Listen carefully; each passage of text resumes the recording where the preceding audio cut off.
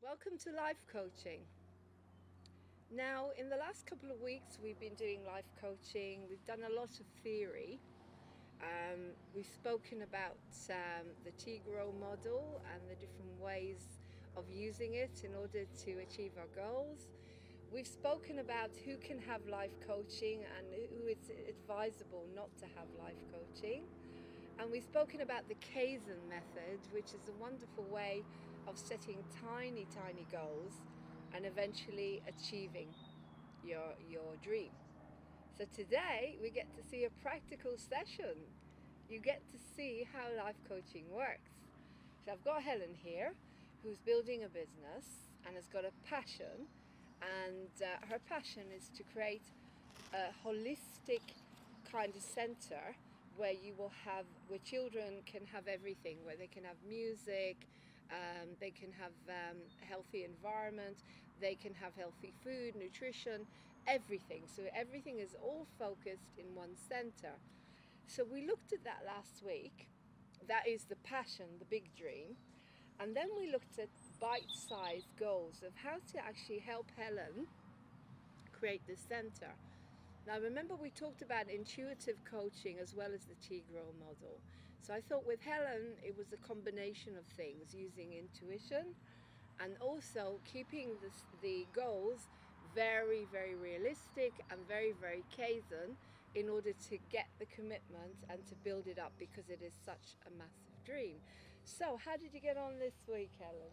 Well, I did a couple of the things because we talked about last time doing visualizations of the actual dream, passion, and I had set myself a goal of doing some research, and I'd managed to do, I would say, probably about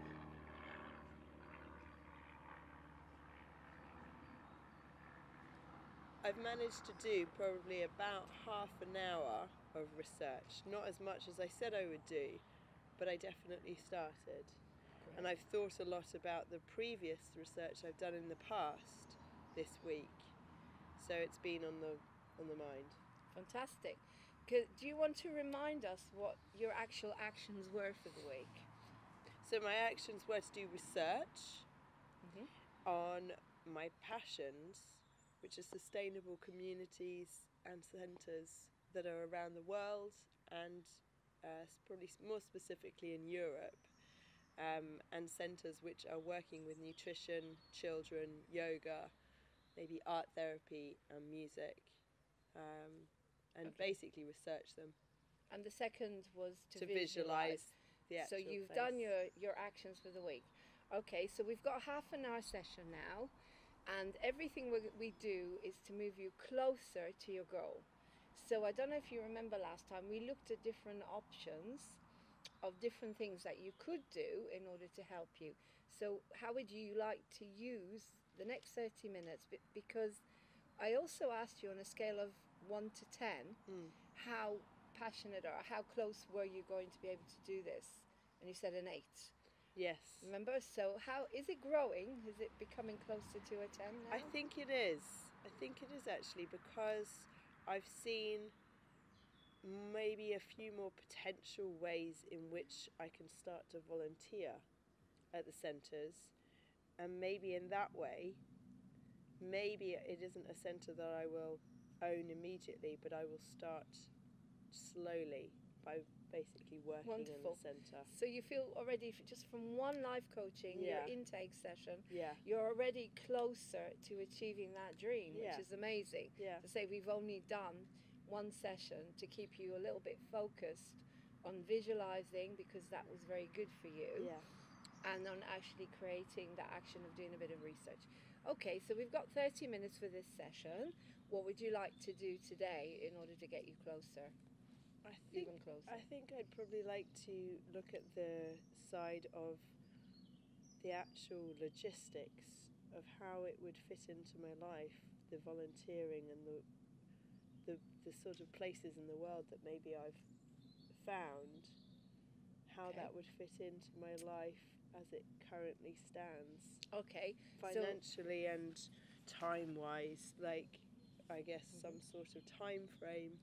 Okay, so in order to make this happen for you in half an hour, in order to come out with a set of actions that are going to lead you towards this, can you put that into a sentence to make it focused? I would like, yeah, I would like to have some sort of schedule for the next year, year and a half. Okay, we'll put that down. So you'd like to have a schedule. You see, by creating this focused goal, it's a lot easier for us to set actions that are realistic in order to actually achieve whatever this is, and then eventually getting to achieve our dream. So once we've achieved each action, we're moving on, and before you know it, you've got your passion, which for Helen is to create this center or this holistic place. Okay, so do you want to read that out to us? I would like to have a schedule for the next year and a half for volunteering and working in different centres. Okay, so again, I'm going to keep you focused. You've got 30 minutes, and obviously I'm not putting pressure on you here, but it's nice to be able to create something from this. So what can we do to help you create something even more realistic so that by next week you're closer to doing this? How are you going to do this in half an hour? I would say it would be good to just write down the list of the countries, list of potential time frames that I could do, and potential ways financially volunteering. Okay, so shall we make a list then of what you just said? So you want to make a list of countries. Yeah. Okay, what else? A list of different time frames that I could spend in them. Okay. This is for the year? Yeah. Okay, and what else?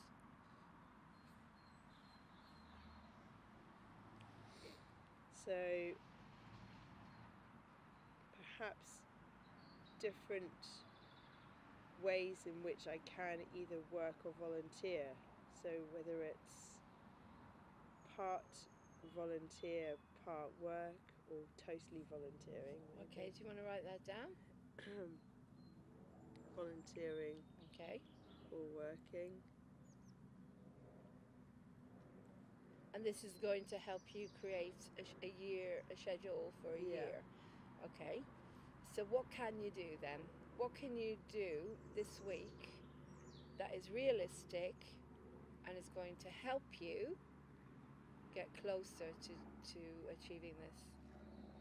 So I suppose looking at the areas, the countries that we've just talked about, and seeing which countries it is exactly, and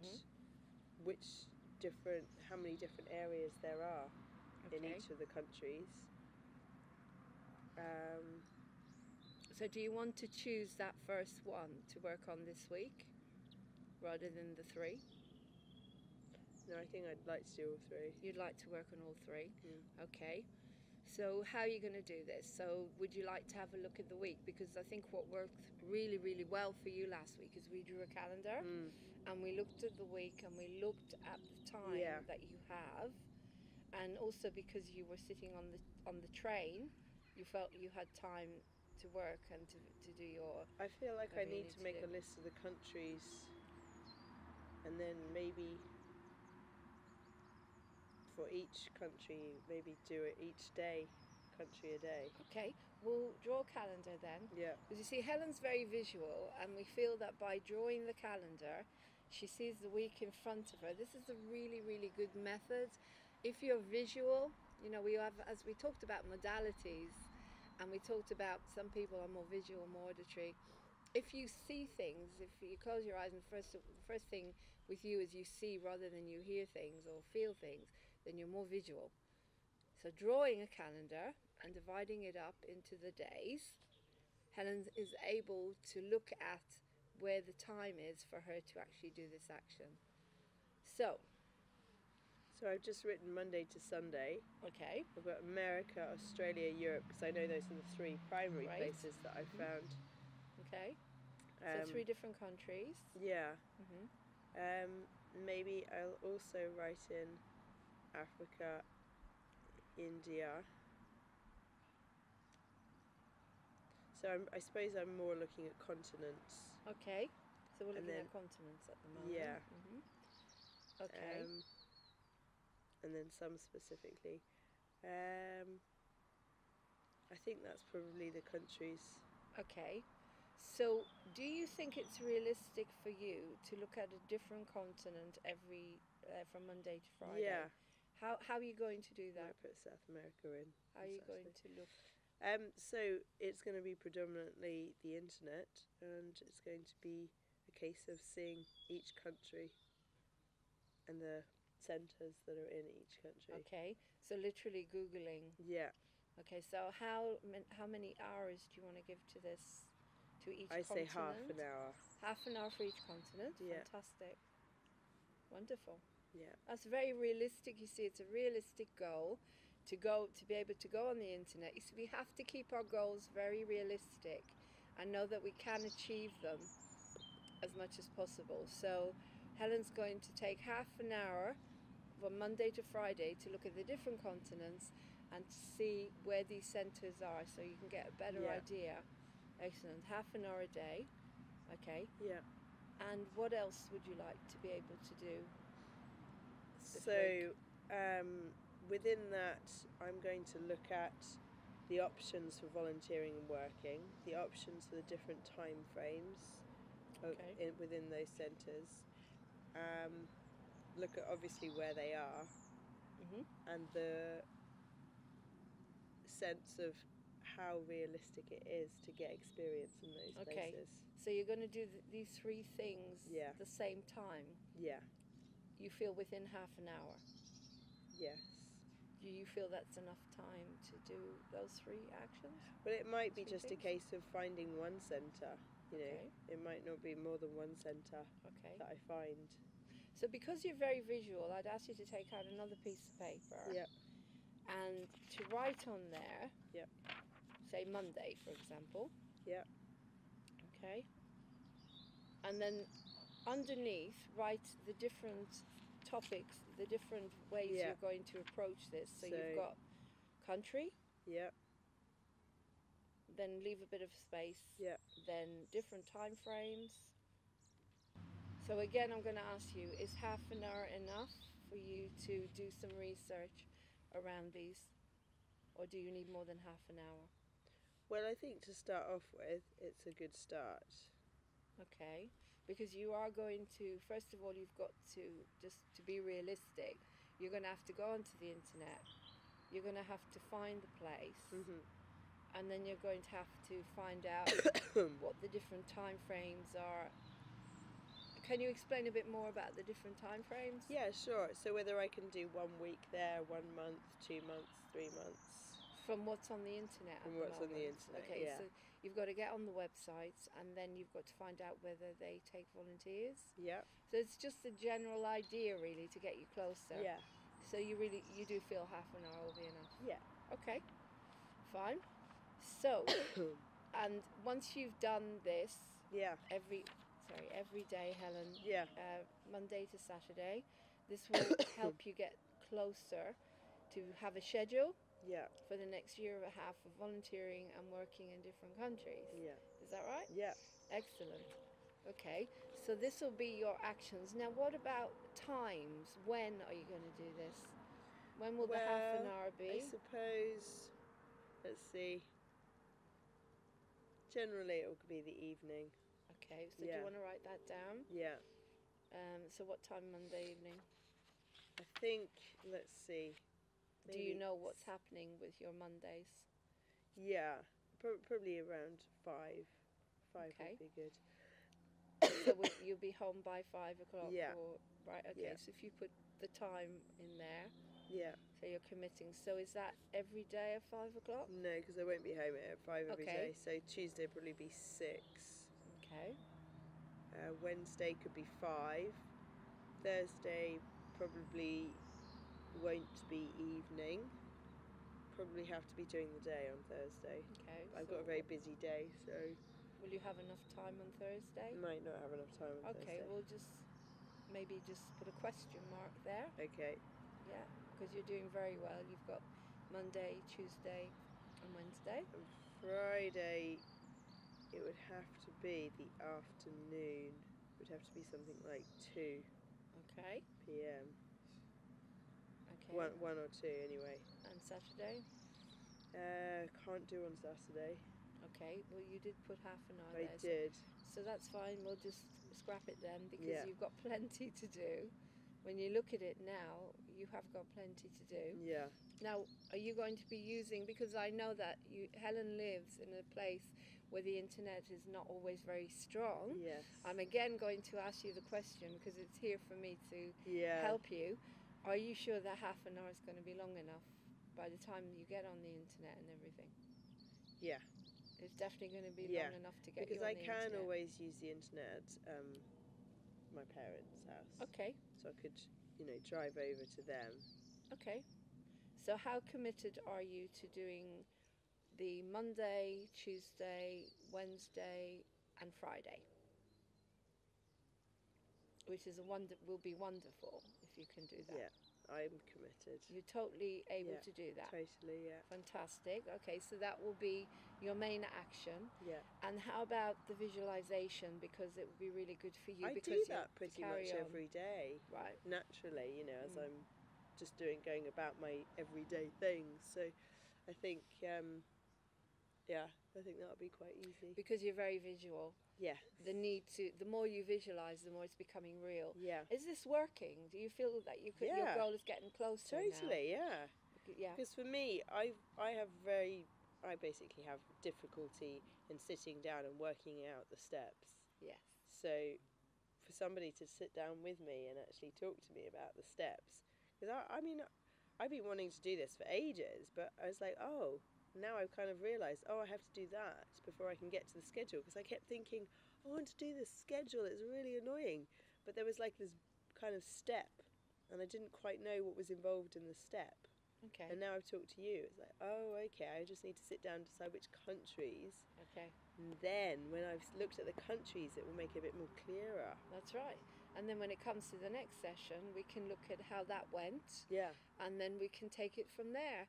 And you'll be surprised sometimes because you're going to be doing your research and you're going to be finding out so much stuff when you're working on your dreams and your goals. Things might change. You might start out with this idea and you may suddenly think, oh, hang on a second, maybe I need to do it a bit like this, or you just don't know what's going to happen. That is the amazing thing about life coaching. The minute you start to get yourself to to be able to be coached, your mind starts to open up and you start thinking laterally, and people will start coming into your life and you'll be amazed. So much will start to happen. Thank you. So, you're welcome. So is there anything else that I can help you with before we end the session? No, I don't think so. And on a scale of 1 to 10, how committed are you to doing these actions? I'd say an 8. An 8, okay, which is brilliant. We'll put that down. Yeah. And would you be able to email me once you've done them? Yeah. Because that's also, I find, I have life coaching myself, and I'm very good once I say that, I want to commit to someone, and a life coach is someone you can commit to, someone who will inspire you. I know that Helen is going to achieve her goal. I know how passionate she is, and I know how suitable she is for this goal and this dream. And that's my job, is to keep her inspired, or to keep people inspired. And I have life coaching because without life coaches, I couldn't carry on doing what I'm doing with my work, with moving on TV and moving on theatre and staying inspired. And one of the things that really works for me is after the session, I email myself and I email my coach exactly what I'm going to do. I break it down and say, this is what I'm going to do and this is what I commit to. But life happens, and again, if someone cannot do the actions, it's not the end of the world because they're already starting to think differently. But I would challenge them and say, okay, how can we help you here? How can we make it easier so that you can actually achieve it? So thank you very much, Helen. No problem. And I look forward to coaching lots of other people. Now you've seen how a practical session works. Please contact me at Lauren, Laurene, at movingontv.uk. Go on our website, which is www.movingontv.uk, and contact us. And if you want to come on and do live coaching here, that's fine. If you want to work with me, I work with Skype or by phone, and we can discuss how, payments according to everyone. Everyone is different, so we have a scale of payments. Thank you very much. Goodbye.